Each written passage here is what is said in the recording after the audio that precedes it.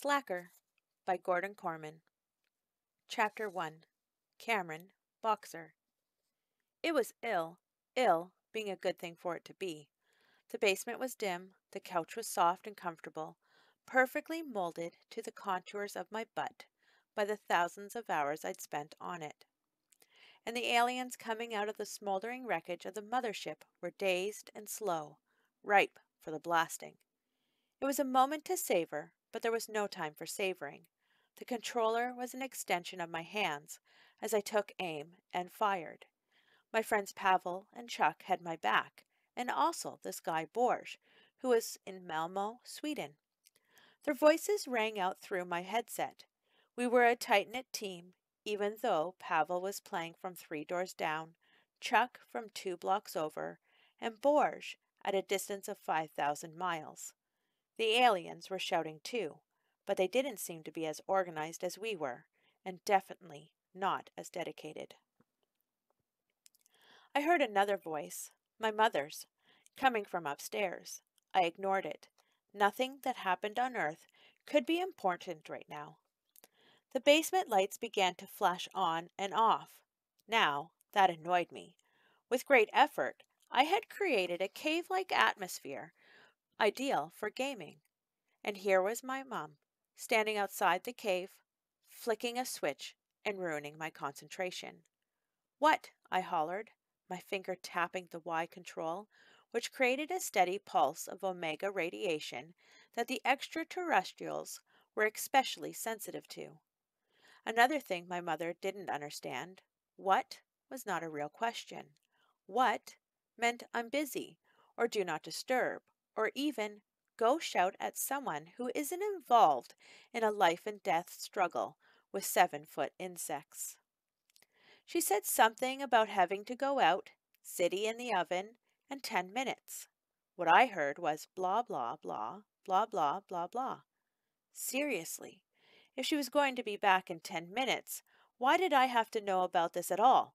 I had an alien hit squad on my tail.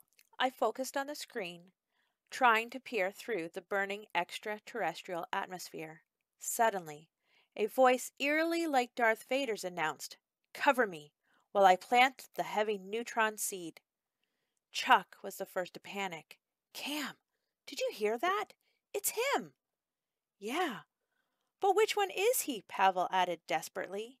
Borge was babbling excitedly, but when he got too amped up, he switched to Swedish, so he wasn't much help.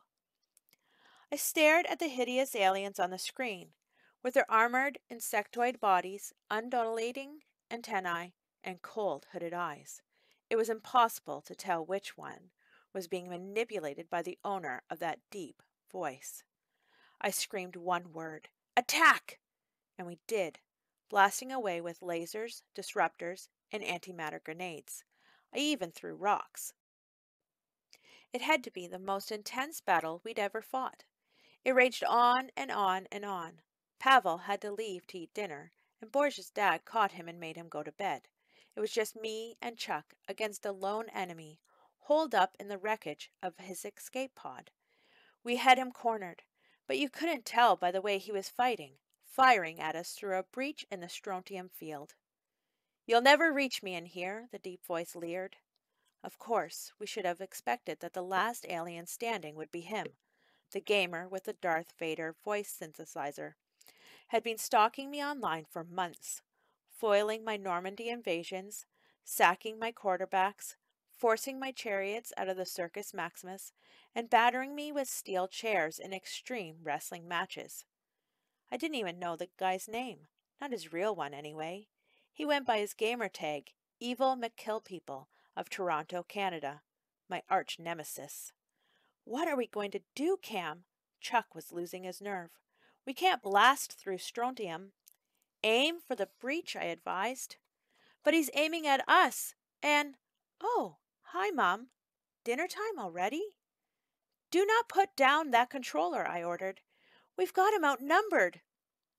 The next voice I heard wasn't Chuck's or Darth Vader's. It seemed to be coming from outside. What was it saying? I raised the headphones from my ears. "This is the Sycamore Fire Department. Is there anybody in the house?" Well, That had to be the stupidest question ever asked. Of course I was in the house. Why did the fire department want to know that? Without putting down the controller, I got up, ran to the high window, yanked away the pillow I'd jammed there for extra darkness, and peered outside. All I could see were fire engines and guys in heavy raincoats and rubber boots. What? I exclaimed aloud. And this time it didn't mean do not disturb or I'm busy.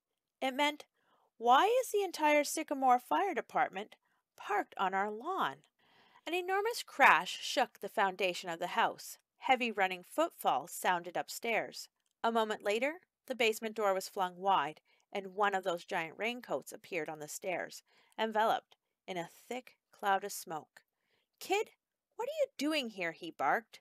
I'm finally going to beat evil McKill people, I yelled back. Your house is on fire. He shoved me upstairs, the controller still clutched in my hand. By that time, another firefighter had invaded the kitchen and found the baked ziti, a coal-black charred lump of carbon. False alarm, he announced. This casserole burned and the whole house filled with smoke. Neighbor reported it pouring out the windows. He turned to me. Good luck getting the black off the ceiling. My mother's blah, blah, blah, blah, blah, blah, came back to me then. Only this time it sounded more like, I'm making a baked ziti for dinner, wait 10 minutes, and take it out of the oven. That would probably have been about an hour ago. You know, back when our house still had a front door. I'd always wondered why firemen carry axes. Now I knew. I was bound to hear a whole lot about this later tonight. It was definitely going to disturb my lifestyle. Worst of all, when I finally went back down to the basement, the TV screen showed my character lying stone dead on the alien surface.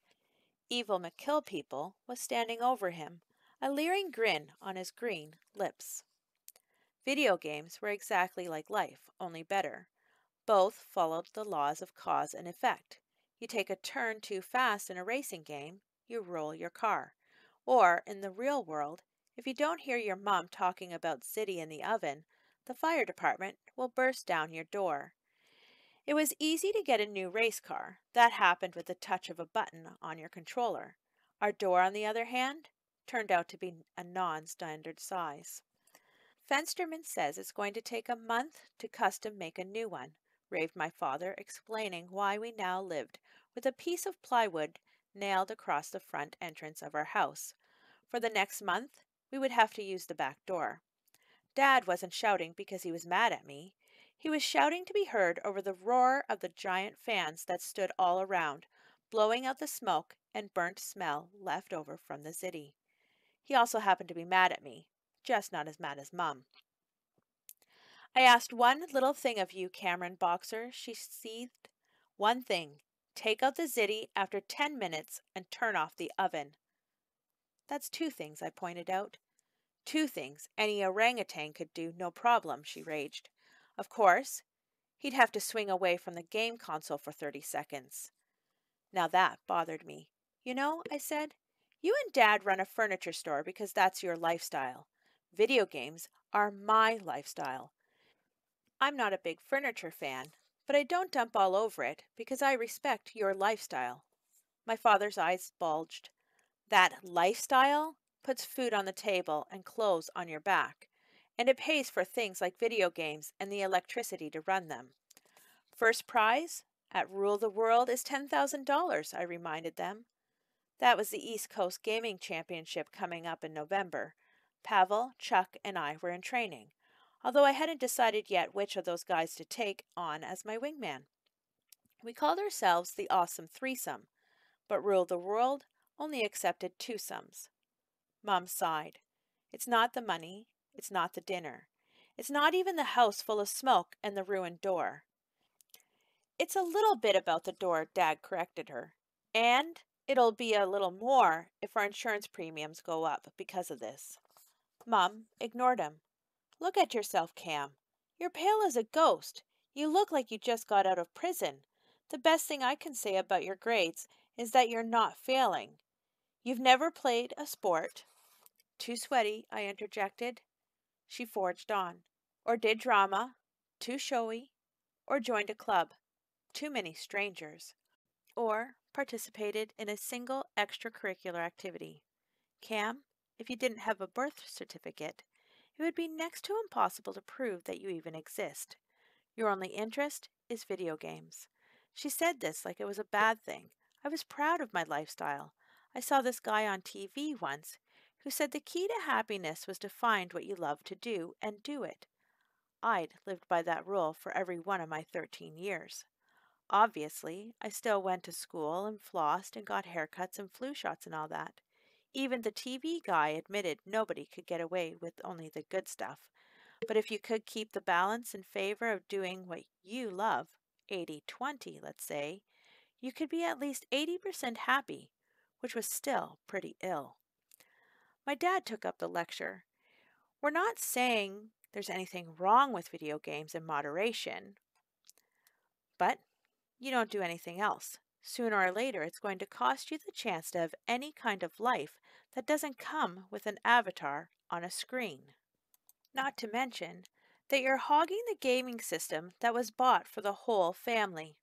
Your poor sister has to go to a friend's house if she wants to play at all because you're always on ours. Melody's not a serious gamer like me, I defended myself. I'm in training. Doesn't that show initiative and involvement? Dad took a deep breath. Listen up, kid.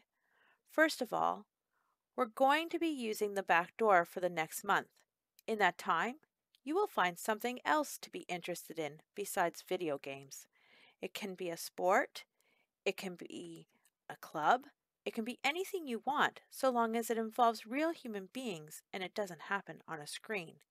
I was horrified. But what about Rule the World? I've been practicing for months. Mom spoke up. We're not taking your games away, yet. But we're not kidding, Cameron. Your life is going to change. Is it the Zitty? I demanded. It's the Zitty, right? When I win the contest, I'll buy you $10,000 worth of Zitty. Don't be ridiculous. Your future is more important than any amount of Zitty. This is going to happen, Cameron. It's going to happen before we have a real door again. And if it doesn't, you will lose that game system. I staggered back, honestly, like I'd been punched. I remembered something else the TV guy had mentioned. There were always going to be people trying to mess up your lifestyle. I'd been on guard for those people my entire life, but I never dreamed they'd turn out to be my own parents.